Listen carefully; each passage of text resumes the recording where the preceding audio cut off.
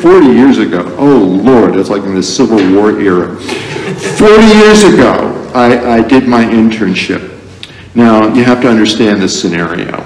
They get all of these people in seminary together, maybe there are 30 of us, and then they get 30 internship pastors there. And it's kind of like a middle school dance. You try to find someone that you'd partner with, right? That's the way it is. And so the pastors kind of are picking over all of the students, and the students are picking over the pastors. That's really what it's like. Isn't that what a middle school dance is like? That's what it is, right? That's what it is. So I'm there, and I'm trying to talk to these different people. And so I talked to this one guy. He was all in black. I mean, he was one of the only people all in black, a couple of them. And I thought, boy, these guys look interesting, all in black. So I was talking to this one guy. I think he had a black shirt on, but he was wearing khaki pants. So he was kind of like the guys that were all in black, but not quite like the guys that were all in black. And I thought, this guy looks a little different. So I found out that he served an inner city church in Philadelphia. It was in the ghetto of Philadelphia. And the congregation was a black congregation. I thought, wow, that's really interesting. I wonder what it would be like to serve that church. For it's just a year, right? You can do anything for a year.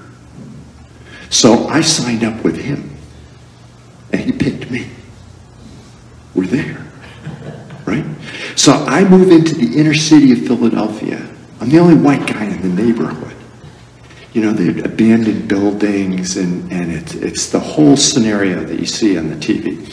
And I'd never been there. I was the only intern that had never gone to check out the neighborhood first. I should have done that. I would have picked one of the other guys. So I got out to the neighborhood, and so we're having our first service. Now, back in those days, 40 days, do you remember the red service book and hymnal? Yeah. The red service book and hymnal, right? They weren't using the red service book and hymnal. No. They were using the green book. Remember the green book that we used to have? Yeah. They were using the green book. So I said, okay, I can adapt to this. And then it comes time for communion.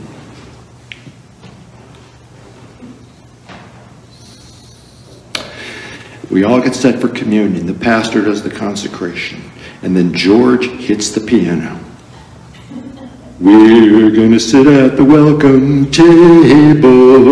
We're gonna sit at the welcome table one of these days, hallelujah. We're gonna sit at the welcome table. We're gonna sit at the welcome table one of these days. No more fear around that table. And people are clapping as they go up to communion. I thought, where am I?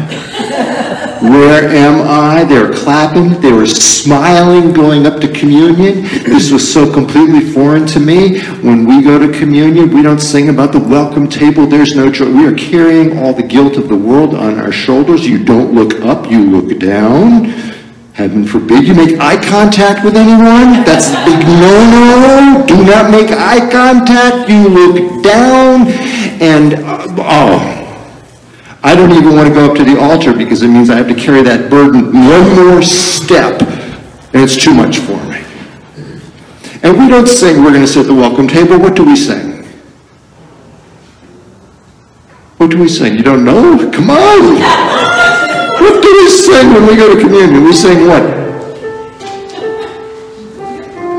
Lamb of God, you what?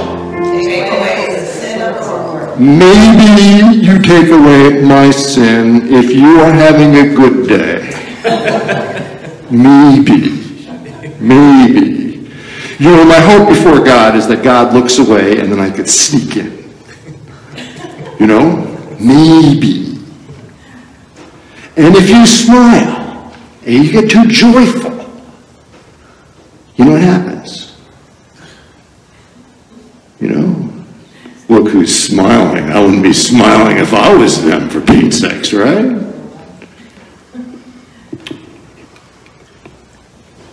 And so when you think about this for a moment, if you're a good Lutheran, you've been brought up in the Lutheran Church. I remember when I was a little kid, I was in church, and the pastor said, "You are forgiven." I went, "Yeah." My mother said, "You stop it." You know, I said, well, you said we're forgiven. You wait until you get home. No Cheerios and raisins for me that morning. We carry this guilt thing with us. We carry this with us. It's kind of amazing how we carry it with us. And so that, when we get to Lent, it's like, oh, I can relax. It's Lent. For 47 Sundays, I've had to fake it. Now I can just be that melancholy, burdened self. I find that really fascinating. Really fascinating. And when I was in the Black Parish, that really opened for me this whole realization that there's great joy in the Christian walk, yet because we're forgiven, and yet the greatest issue is, can I live? I was kind of born melancholy. That's kind of my genetic makeup, That's just my genetic makeup. Some people are more ebullient. I just don't have that makeup. Maybe I'll blame it on my mother or something. That's just the way I am. But here you have all this good news of great joy, and yet we live with this kind of oppressive sense of, don't smile too much, don't get too ebullient. I remember in my old church, if you clapped, there were people who really objected to clapping during church. Too much joy. Can't have that. Right? That's a big no-no to clap in church, especially if you've been in the church for a long time. No clapping, no smiling. And I remember one day I was working with the kids, and I had a picture of Jesus laughing. You ever see the picture of Jesus laughing? Right now, showing the kids the picture of Jesus laughing. And then after the service, one of the old guard in the church came up to me and said, "Oh, I hate that picture." Ooh, take my breath away. We don't like to deal with, I'll get to this at some other time, we don't like to deal with the humanity of Jesus. That Jesus burped. Oh, not my Jesus. Or that Jesus had body odor. Oh, no. We don't like to deal with the humanity of Jesus. Jesus smiling. We don't like to deal with that. Now, there's psychological reasons for that. I'll get into that at some other time. But it's really interesting to think about the full humanity of Jesus and how so much of that makes us uncomfortable. So we're even uncomfortable with Jesus laughing. So I ask, where's the joy? Where's the looseness? Are we so weighed down with stuff that we can't be loose and celebrate and clap and sing with joy? Now, if you look at the readings for today, really emphasize this. I find joy in God's presence. Where's the joy? And Jesus said, I've come that you may have what? Life, and that you may have it abundantly. That's a little poke. Boom. I've come that my joy may be in you, and that your joy may be complete. Joy. It's another boom. So we get to the reading today, and the reading today is very interesting because here you have Jesus, and Jesus next week is Palm Sunday and the entrance to Jerusalem, and Jesus is killed. And so if you read the reading today, what most people focus on is that Jesus is about ready to what? Die. Darkness, guilt. Jesus is going to die. I would suggest to you that is understandable, but let's look at it a little bit differently. Jesus is having a dinner party. Dinner parties are usually filled with what? Joy. Right, joy. And then Mary comes. And Mary's got the perfume, right? And Mary's anointing Jesus. What is that called? Celebration? Celebration, right? And then Judas, being a good Lutheran, Judas says what? Or good Catholic or Lutherans. I mean, Catholics don't have a monopoly on guilt. It's like an oligarchy. You know, the Catholics and Lutherans are like the Ford and the GM of guilt. So Judas is there, and what does Judas say? You money waster. You money waster. That money should be given to the poor. Right? You should feel guilty. Yes, and he's throwing the guilt trip on Jesus, for Pete's sakes. Look at what you're allowing her to do. That's terrible. What a good Lutheran he is. I mean, is there one of us who doesn't indulge in something? You know, if you did you get new sneakers? Oh, Jeff, you've got them. You got to play along. Deb, did you get new sneakers? Yes. Yes. How much did you pay for them?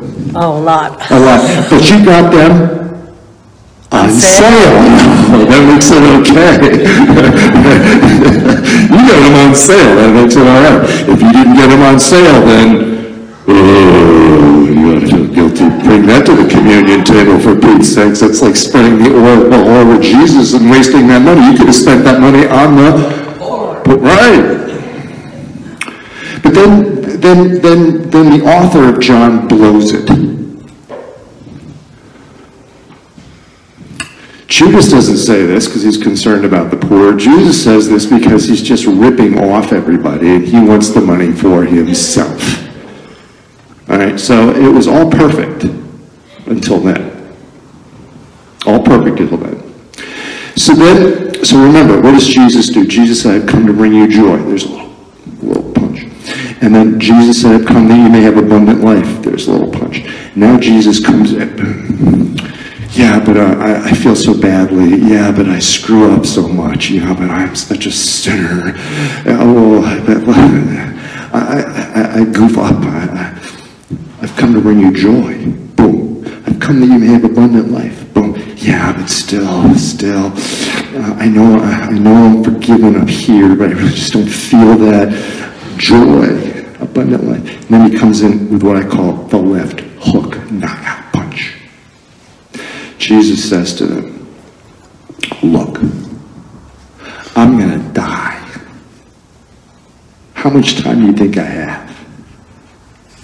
Let's celebrate. Yeah. That's the knockout punch. Because at some level what Jesus is saying is, how long do you think you're going to live? How much time do you think you have? Celebrate. Celebrate. That's the knockout punch. Live with joy. I find it really interesting that when someone dies, what do we have? We don't do funerals anymore. We call them what? Celebration of life. What? When I die, you have a celebration of life. I'm not even going to beef at her. Right? I mean, how dumb is that? Celebrate life now, when you're living. Forget the celebration of life thing when we're gone. What good is that? Celebrate life when you're living. That is really what the message here is in this story. And Jesus is saying to them, look, we do what we can for the poor. That's what he's been teaching right along.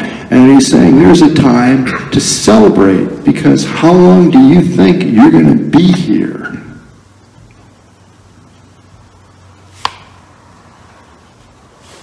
And that's something that I don't know that we appropriate as much as we might as Christians. I think we appropriate the guilt thing left and right? We get that. But how about the celebration? How about the celebration? How long are you going to be here? I figure if I'm lucky, let's say I'm 65. If I can make it to 80, that'd be pretty good. That's 15 years. And every year I'm going to get stronger and stronger and healthier, right? Yeah, I'm just going to get better and better every year, and I'm going to check out at the height of my being. Is that right? I don't think so. I don't think so. It doesn't work that way. Celebrate the goodness of life. Celebrate it. That's the message of Jesus here in this passage. It's kind of an anti-Lenten message because the people who put these readings together are focusing not on the celebration. What do they focus? They're good Lutherans. They're good Catholics. They're focusing on what instead? The death. Right. Let's focus on the life and remember the death. Have a little joy. Thank you for your attention. In Jesus' name, amen. Amen.